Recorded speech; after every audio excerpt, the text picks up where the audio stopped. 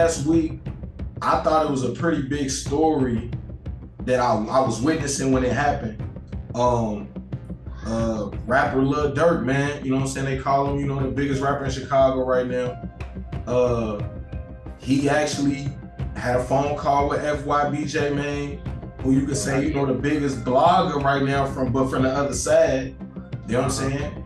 And in the conversation, man, they really, you know, was speaking about pushing peace, man, on both sides, man. Lil Durk really, you know, let it be known that he's trying to push peace, and anybody who's not pushing peace in the future wouldn't be around him. I was actually looking forward to like the internet's response to that. You know what I'm saying? I thought that'd be a major story. Lil Durk pushing peace, pushing peace. A week went by, bro. I ain't see one real big blog or no real people report on it. You know what I'm saying? I thought that was interesting. You know what I mean? First and foremost, I thought that was interesting. Then I think a few days after the Lil Durk situation, they had interviewed Trigga600. And he was basically saying, look, man, Lil Durk don't really call it for the streets. And until street niggas start pushing peace in the actual streets, you know that shit ain't never gonna end. Did you see that shit when it happened, the Lil Durk shit? Yeah, hell yeah, I seen that shit. When I first seen it, I was like, this amazing, game, because regardless if bloodshed was between the two individuals or not, it was still spilled on both sides of what the sides they claim. So they was probably not direct ops, but I think so. You feel me on the way everything went. And so the fact they was able to let little beefs and bygones be bygones and have that grown up conversation, that was amazing for one. I commend both the men. But for two, did Lil Durk, like, is he okay with it being leaked? Because, you know, he one of them type of people that I feel like thrives on privacy. You know, he had to delete his Instagram if somebody close to him died, some shit like that, just because he don't want too many people in his business and just screenshotting shit for stories. So that's why I was probably also thinking like maybe they didn't pick it up because maybe he didn't want it to be leaked. What you think about that? Just leaking the conversation in general. Yeah, hey, you know what? It's crazy you say that, because like when I first saw the news, it was like this conversation got leaked. So then I went and did my little investigation. JMANE leaked it himself.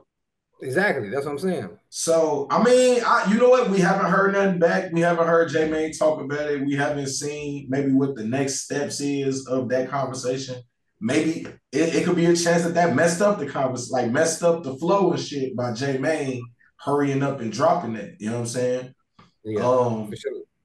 I think personally it was real big for JMANE. So I think that chances are Durk didn't want him to do that, but he did it because, you know, a lot of people like, man, right before JMANE lost his channel the first time, that's all he was on was like, I'm saying to Durk, we pushing peace. I done talked to Durk. So to me, this was like the full circle of his story of everything that's been happening with J-Mane for like the past year. You know what I'm saying? Most definitely. And I remember that shit. He even told Durk, he said, what the fuck? Something about, remember that in the conversation, he said, when I said I was signed to you, bro, some and Durk started laughing. So he even mentioned that to Durk about when J-Mane was doing that. And I gotta commend them brothers for doing that. That was big as fuck, gang. But with Durk, you think with 051? You think he's able to do that with 051 now? So that's the next. I was gonna say that's the next question, which is like, how far do this piece go? That's what the shit with Trigga600 make a lot of sense, bro. Because I ain't even gonna say the apartment buildings I was walking out of. I don't want to drop this nigga low, but it was a security guard, and this is probably last week, like Thursday. I'm walking out this building, and the man was like, I seen him before though, so he's like, "Oh, what's up, X? Hey, check it out." And I walked a little farther. He's like, "Hey, man," he's eating some I'll never forget, some Vietnamese. Hey, man, what you think about the shit with J-Mane them? Because that's rich nigga shit. You know, J-Mane probably ain't Durk rich, but he got more money than us. He said, you need to try to go to these hoods and see if these young men. I was like, man, look, I ain't gonna be the one to be mediator with this shit. They gonna want money, you know, and I can't blame them. They'll probably want to get paid to have a professional sit down in a safe, secure place. I can see people from the hood doing that, like people that's active members. But Trigga was right. The real shit that start, because there's gonna be broke niggas in the hood on either side. Like, man, fuck that shit. I ain't about trying to hear that shit. I see dude, I'm gonna kill him. So it takes somebody out there, out from the crowd of shorties to do that. But the thing is, bro, I'm playing devil's advocate a little bit about this, bro. I'm honestly like, we need to find a source of the gun violence, and of course it's these niggas, man. It's the gangbangers, but when it's they deep into this shit, when it's blood loss and motherfuckers trying to get that lick back because people sexualize murdering now. Like that becomes something motherfuckers like you can't even hang with a certain crowd if you got bodies. So these shorties chasing these bodies and who they gonna kill? The ops. And then in their eyes, they getting their lick back. The only way that these little niggas that's in the gang banging right now is they got to grow up. The shit, Vaughn, like you said before we get to Vaughn on 1700, that shit sound cool. You sitting on the podcast. Let it be one of us when we was 18. We just said something totally different. So it sound cool. But when you 30, I'm going to be 30, gang. I'm no longer feeling like I have to play offense. And when they grow up, they're going to realize that it's nothing pushing peace, nothing sitting down that talk could do. When they say they tired of killing and almost dying and going to jail, because how many niggas you know that's 45 doing life talking about some, I don't regret what I did, but if I knew what I knew now, I'll be living for a different purpose. Every single one of them. Shit, every single one of them in that position wish they would have made a different decision. You know what I'm saying? So that's why I was saying about that, bro. Honestly, because when I talk to them, these conversations we have off camera. So now we on camera, I can say it, bro. Like, it's nothing we could do. And then it's like, it's just they have to phase out that shit, man. I don't want to say like, people just gotta grow up. The generations gotta grow up. You know what I'm saying? Maybe people like us, we gotta reach out to the kids to stop them before they even get to that level. Because once they there, they not gonna phase out of it until they grow up, have a family, take some losses and shit. You know what I'm saying? So exactly. Yeah. Exactly. Hey, so check this out though. So I thought it was funny that Durk did the whole pushing piece thing. It didn't really get that much talk, but you seen a lot of street dudes react to it. You saw 600 Trigga react to it. And then in Durk's newest video, he just released a snippet to his newest song. He's name dropping some members from 600 and got a lot of 600 members like, hey, what's this about? I think 600 Breezy kind of had a little like, he ain't understand. I believe Mimo, when he sat down with J-Mane, because Mimo just sat down with J-Mane too. I believe that the other 600 members ain't really understanding where Durk coming from. I don't know if that's because of the Trigga situation and the Pusha P situation, but it just seemed like it's a disconnect. And when this shit happened, bro, I ain't gonna lie. So people called me that wasn't from Chicago, like, yo, this is big. This big is peace. And I was trying to tell him, I'm like, look, bro, I don't know. You know what I'm saying? Like, it's like Durk got power, but he don't got the power that people think he got in Chicago.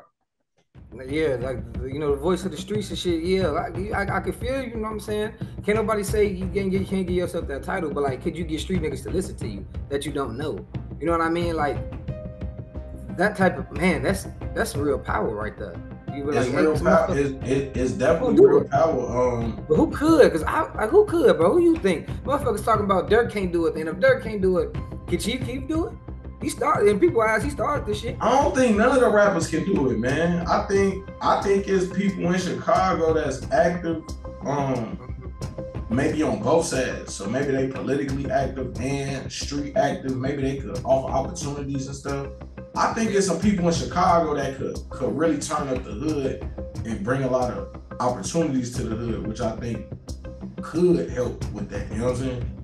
You know what's crazy, bro, that I'm thinking about? Because the way you talking right now, it sounds like we need another motherfucking civil rights movement. Remember how we had Martin Luther King, Malcolm X?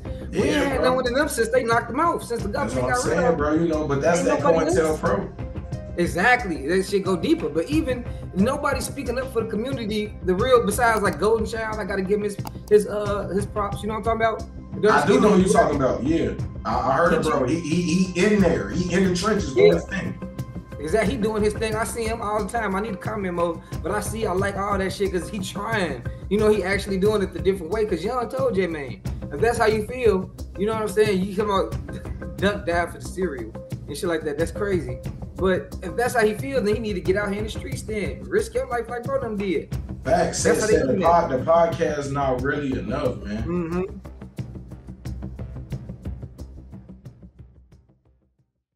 Shout you out, bro, man. Shout out that if people don't know, man, X-Man Rico, man, we got him on the show today. Man, big time, the biggest blogger. I don't even like the blogger shit. But the biggest media outlet on the West Side right now, Chicago, top 5 Chicago. I feel like, you know what I'm saying? Appreciate you. I see your movement from the ride throughs to the when how that started to the commentary on what's going on in the streets to the hood where you pull up and actually chop it up with people in Chicago. Man, so I just want to shout you out. If people don't know, man, y'all go follow the boy X-Man Rico, man. He really turned up, bro. These is real people that's really from Chicago that's talking about it. You know what I'm saying? So I thought it was important, you know what I'm saying, that we at least throw that out there. Because I'll be surprised, bro. There be a lot of people that don't be knowing shit. You know what I'm saying? Yeah, for sure. They don't be knowing shit. I created a term for us though. When the people that don't like bloggers who you feel me, who got morals or standards, because there's some bloggers out here who do anything. But I was on Vice and I said I'm a professional conversationalist. They put that as my title.